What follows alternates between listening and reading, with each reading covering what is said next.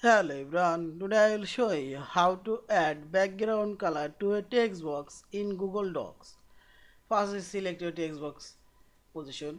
Now I will insert a new text box. Select insert option. Here you will find this drawing option and select new. Here you will find this text box icon. Select and drag your text box and select here do not auto fit and draw your text box and down click on this text box and put your text. Now here you will find this background color option and select your background color. This is now simply select save and close option. Yeah, our text box background color already added. Thank you for watching. Please subscribe, like, share and comments.